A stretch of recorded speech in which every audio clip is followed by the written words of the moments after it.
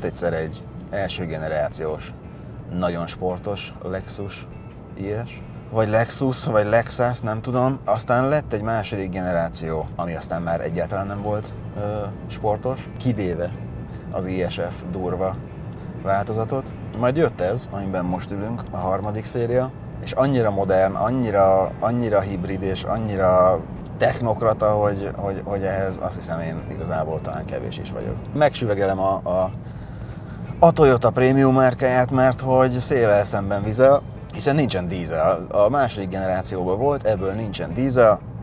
Van egy V6-os benzines, és van egy benzines hibrid hajtáslánc. Ez az IS 300H, azaz hibrid.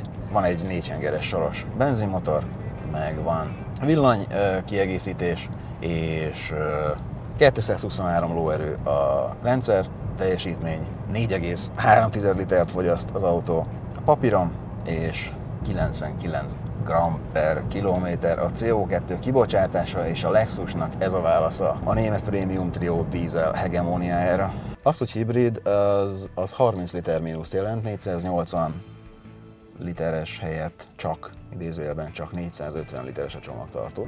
Elődjénél hosszabb lett az autó, és a tengelytáv is valami 7 centivel gyarapodott. Nulla hangja az autónak. Amit hallok, az a ülésszellőztetés, tehát hogy semmi. Kikapcsoltuk az ülésszellőztetést. Ülünk a trollin. Mekkora gólt rugott a Lexus ezzel a dizájnnal, hamarosan kiderül. Ez ugye egyébként nem a széria, hanem az F-sport köntös. Vagy mennyire sportos? A kormány kicsit szintetikus, de nagyon-nagyon, igazából sínautózni lehet vele. Tökéletesen tapad, nagyon-nagyon stabil. Váltó ugye nincsen, van valami fokozatmentes erőátvitel, lehet kézzel is kapcsolgatni, de kamu. A motorhang az porszívó, az 4 hengeres porszívó, tényleg nem szép. Most ezzel nem tudok mit, nem szép. De lehet még rosszabb, hogyha bekapcsoljuk a hanggenerátor, sound symposer, nem tudom mi a neve pontosan, a cuccot, mert akkor valami eszement borzasztó, rettenetes ronda hangja van, felháborító, még szerencsé, hogy ki lehet kapcsolni. Az üléspozíció az zseniális. Távolságtartós tempomat, hajtérfigyelő, tolatókamera, meg parkradar, meg memóriás ülés, meg navigáció az zseniális. Analógóra nagyon mókás, elcsúsztatható műszerfal. Azt hihetnénk, hogy ez egy iszonyú gyors autó, 8,4 másodperc alatt gyorsul 100-ra, nem annyira rugalmas, és tényleg még csak nem is érződik annak. De jól adja el magát, tehát tényleg. Tehát ilyen jól eladni magát kevés autó tudja. Ez a force feedback-es egér.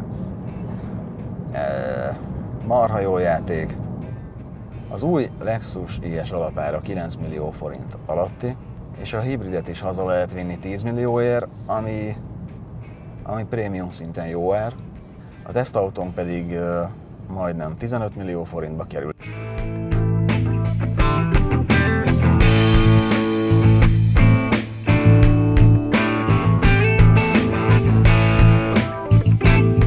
Itt húzogatom az ujjammal ezt, de tök jó.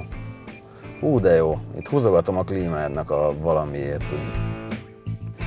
Szerintem inkább mindenki nézze az utat, nem a forgalmat, vagy hülye vagyok? Vagy mi van?